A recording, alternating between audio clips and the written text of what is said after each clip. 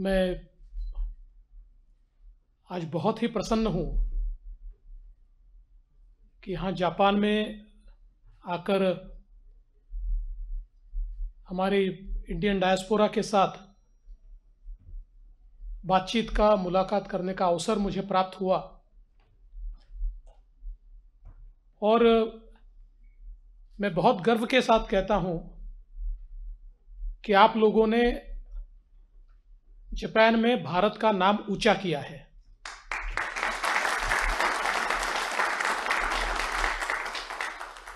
आज हम जब जापान के लोगों से, यहाँ के बिजनेसेस से बातचीत करते हैं तो इंडियन कम्युनिटी के बारे में बात करते हुए वे बहुत ही आदर के साथ बात करते हैं। So this is a place which you have made for yourself in Japan. और मैं ऐसा मानता हूं कि किसी भी देश के लिए ये बहुत महत्वपूर्ण होता है कि उस देश के लोग जिस देश में बसते हो वहाँ पर अपने देश का नाम वो रोशन करे और अपने लिए एक आदर की भावना भी तैयार करे। मुझे सबसे ज़्यादा खुशी ये हुई कि मैं एयरपोर्ट पर आया और एयरपोर्ट पर आने के बाद हमारी टोक्यो में बसने वाली जो मराठी कम्युनिटी है उन्होंने मेरा स्वागत किया आणि पूर्णपणे मराठमोळं स्वागत।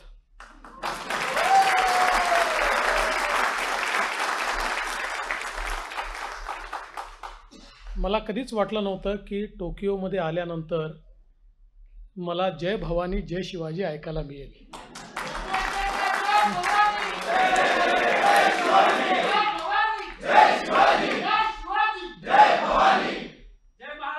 जय महाराष्ट्र। आणि म्हणून मला असं वाटतं की मी खरोखर मराठी कम्युनिटीचे सर्वांचे फार मनापासून आभार मानतो की तुम्ही ज्या प्रकारचं स्वागत केलं ते खरोखर मनाला भिडणारं अशा प्रकारचं स्वागत होतं। मैं ये मानता हूं कि हमारे आदरणीय प्रधानमंत्री मोदी जी ने जापान और भारत के संबंधों को एक नई ऊंचाई दी। और जिस समय प्रधानमंत्री आबे-सान जापान की कमान संभाल रहे थे उस समय से जो सिलसिला जारी हुआ, आज प्रधानमंत्री किशिदा-सान के साथ भी उसी प्रकार के संबंधों को प्रधानमंत्री मोदी जी ने संजोया है। और इसका एक बहुत बड़ा लाभ आज भारत को हो रहा है। और मैं ऐसा मानता हूं कि इसमें महाराष्ट्र भी बहुत बड़े पैमाने पर लाभान्वित हुआ है। अगर हम लोग आज देखें तो Maharashtra has always been a power house of India. All of us know that Maharashtra accounts for 15% of the national GDP, more than 15% of the manufacturing that happens in India. It accounts for more than 20% of Indian exports. It accounts for 28% of FDI that comes to India. And I was just talking to NTT, who are the biggest investors in data center, and they have provided me with the information that now Maharashtra is also data center capital of India, because the data center capacity which is created in India, out of that capacity 65% capacity is created in and around Mumbai and New Mumbai. So Maharashtra is new data center capital of India.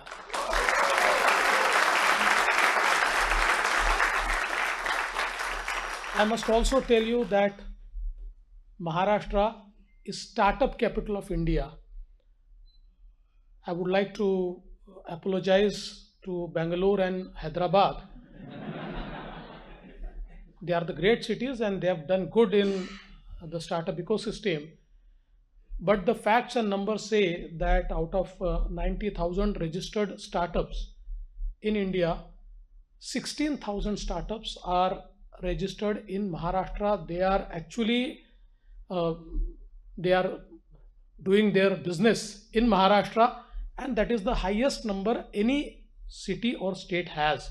So it is startup capital, and out of 100 unicorns which are present in India, 25 unicorns are from Maharashtra. So Maharashtra has created a great ecosystem for startup, for business, and with the renewed interest of Japan into India after Prime Minister Modi ji took over, Maharashtra has been one of the biggest beneficiary, because one can really see that all the iconic projects in and around Mumbai are being supported by JICA, which is part of the Japan government. 40 kilometers underground metro, which is perhaps the longest single line in Asia, is being built, and hopefully by end of this year a part of it will be open for people, and by July next year the entire line will be open for people, and that will transform Mumbai, because it will actually carry around 17 lakh passengers every day. So that will be one of the biggest metro line ever built in India and also in Asia. Again, second iconic project, which with the help of JICA and with the help of Japan we are completing by end of this year, that is the Trans Harbour Link. It is a link from Shivdi to Nhava Sheva, from Mumbai to New Mumbai. It's a 22-kilometer sea bridge, which is the longest sea bridge ever built in India, and that will transform the entire economy and ecosystem, because all of us know that Mumbai, although is a financial, commercial and entertainment capital of India, but it is a landlocked city. It is an island. It has no space to expand. But now with this bridge, Mumbai will be connected to hinterland. Within 20 minutes, the entire New Mumbai will be approachable, and now we will be creating third Mumbai near New Mumbai, which will be bigger than Mumbai, and it will be a future city of India with the entire ecosystem of IT and AI. So I think the next destination for Industry 4.0, the next destination for future ready industries is the New Mumbai, or the city which we are creating. Also, as rightly mentioned by the Honorable Ambassador, the Shinkansen, or the fast train, high speed train, that is also being built between Ahmedabad and Mumbai, which is supported by the government of Japan and JICA, and hopefully it will be completed by 2028. In fact, today when we met the people from Shinkansen and also the Vice Minister, we have urged them that now all the challenges are met and the construction work is going on. So can we prepone the date of inauguration to 2027, so that we get this high-speed rail much earlier. So I think all these iconic projects which are being supported by the government of Japan, Maharashtra has been the biggest beneficiary. In Maharashtra, we understand that India aspires, our Prime Minister aspires to make India a 5 trillion economy. And we understand that to make India 5 trillion economy, Maharashtra has to be the first $1 trillion economy in India, and we are trying for that. We understand that our development will be defined by the speed of travel and speed of data, because speed of travel will reduce the costs, speed of travel will give us ease of living, and now that India has a great chance to become a player in the global supply chain, we need to have a reduced speed of enhanced speed of travel and reduced travel time. So huge infrastructure projects are being carried out in the state of Maharashtra. We recently started Nagpur-Mumbai Samruddhi Expressway, which is one of its kind expressway, where initially the travel distance from Nagpur to Mumbai was around 14 to 16 hours. Now it will be at the most 8 hours. So I think the travel distance or travel time has been reduced by nearly half, and it has connected Maharashtra's 14 districts to the JNPT port. So the port-led development up till now was available only to the golden triangle of Mumbai MMR region, Pune, and to some extent Nasik, or a little bit to Sambhajinagar, Aurangabad. But now it will be extended to the 14 districts, and that will play a vital role in making India a part of global supply chain. Today, yesterday and today, while we were talking to a lot of businesses here and to government officials as well, we were given a sense that now the Japanese companies are also looking at India in a bigger way to invest, because they feel that the next destination or the next factory of world after China can be India. And that is why I think many Japanese businesses are coming to India.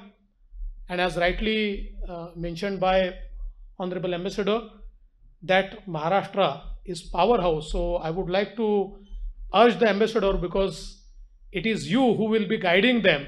So please guide them to Maharashtra. We'll have a safe landing of all the businesses in Maharashtra. We will handhold and will provide all the assistance so that they prosper and they make our state and country prosper. मैं ऐसा मानता हूँ कि आज हमारे लिए एक बहुत बड़ा दिन है। प्रधानमंत्री मोदी जी के नेतृत्व में जिस प्रकार से लगातार स्पेस मिशन में हम लोग आगे बढ़ रहे हैं, और आज चंद्रयान ये लैंड करेगा, और मैं ऐसा मानता हूँ कि 140 करोड़ भारतीयों की दुआ चंद्रयान के पीछे पूरी ताकत से खड़ी है, इसलिए उसको उतरने से कोई रोक नहीं सकता। वो ठीक से लैंड करेगा, ये मेरा विश्वास है। लेकिन इसके साथ साथ जिस प्रकार से प्रधानमंत्री जी ने देश को ट्रांसफॉर्म किया है, आज हम देख सकते हैं कि भारत में वंदे भारत ट्रेन आप लोगों ने शायद नहीं देखी होगी। आप जब भी भारत आए, make it a point that you travel in Vande Bharat train.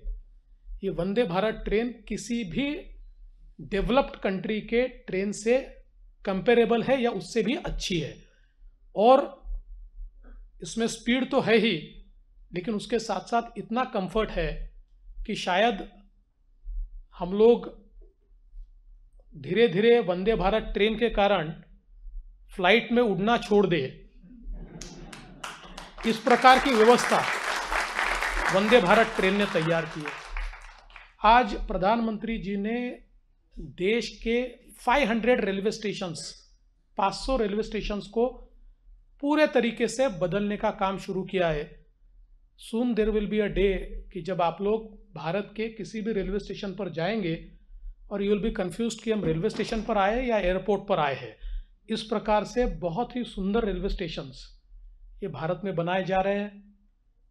Infrastructure के प्रोजेक्ट्स हो या अलग अलग प्रकार से विकास के जो हमारे सोपान है उसके ऊपर आज भारत जिस तेजी के साथ आगे बढ़ रहा है, मेरा ये विश्वास है कि हमारे प्रधानमंत्री जी ने जो स्वप्न देखा है उससे भी आगे उनके नेतृत्व में हम लोग जाएंगे और इस सारी हमारी यात्रा में आप सभी लोग जो जापान में रहते हैं या हमारा इंडियन डायस्पोरा दुनिया में जहाँ भी रहता है, आप सभी का एक बहुत महत्वपूर्ण रोल है। आप सब लोग हमारे एम्बेसडर साहब तो है ही, वो तो हमारे प्रमुख है, लेकिन आप सबके व्यवहार से, आप सबके विश्वास से, आप सबके कंडक्ट से, आप सबके यश से, सक्सेस से भारत के यशस्विता को भी नापा जाता है। इसलिए मैं फिर एक बार आप सभी का बहुत बहुत अभिनंदन करता हूं और आपको विश्वास देना चाहता हूं कि भारत पूरी ताकत के साथ आगे बढ़ रहा है और उसमें जैसे आप लोग वैसे हम सब लोग प्रधानमंत्री जी के पीछे पूरी शक्ति के साथ, ताकत के साथ खड़े हैं। महाराष्ट्र ये हमेशा ये सारी यात्रा की अगुवाई करेगा, इतना ही विश्वास मैं आपको देता हूं। और आज फिर एक बार आई मस्ट मेंशन, मैं कोयासान यूनिवर्सिटी का भी बहुत बहुत आभार व्यक्त करता हूं कि उन्होंने मुझे यहाँ पर डॉक्टरेट दिया है। कोयासान यूनिवर्सिटी में मुझे बहुत खुशी है कि 2015 में भी जब मैं आया था उस समय हम लोगों ने वहाँ पर हमारे संविधान निर्माता भारत रत्न डॉक्टर बाबा साहेब अम्बेडकर जी का एक स्टैचू हमने प्रेजेंट किया था और उसका अनवीलिंग हमने उस समय वहाँ पर किया था। और इस बार जाकर फिर एक बार उस स्टैचू के दर्शन भी लेने का मौका मुझे मिला और उन्होंने मुझे जो डॉक्टरेट दी है, मैं ऐसा मानता हूँ कि वो शायद मेरे लिए नहीं है, तो महाराष्ट्र में जो कार्य हुआ है उसके लिए वो दी गई है और इसलिए वो महाराष्ट्र की जनता को मैं आज डेडिकेट करता हूँ। और फिर एक बार आप सभी ने यहाँ पर जिस जोश के साथ स्वागत किया, मैं आपका बहुत बहुत आभार व्यक्त करता हूँ। धन्यवाद। जय हिंद, जय भारत, जय महाराष्ट्र।